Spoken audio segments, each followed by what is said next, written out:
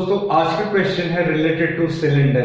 The question is the curved surface area of a right circular cylinder is 88 centimetre square and it's height is 14 centimetre. What is the diameter of the cylinder? तो सबसे पहले आपको right circular cylinder समझना होगा।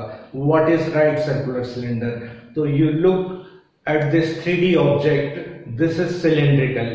Every cylinder has one curved surface area and two circular base. Then why it is called a right circular cylinder? It is called a right circular cylinder because angle between height and radius is always 90 degree, always a right angle. तो आइए solution शुरू करते हैं।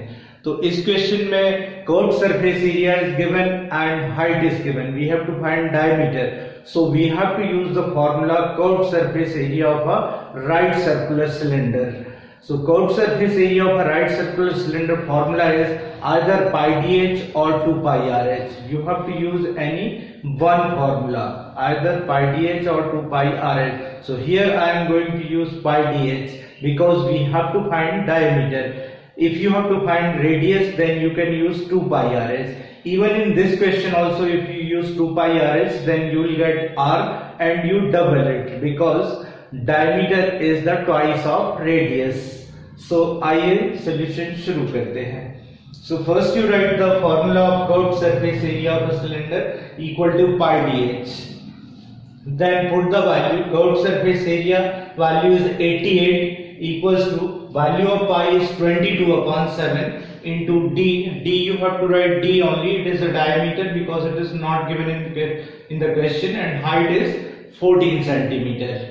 So when the value of pi is given in the question 3.14, then you should put 3.14. If it is not given, then you always write 22 upon 7. Then you simplify it. So 7 1 ja 7 and 7 2 ja 14. Then 88 equals to 22 multiplied by 2.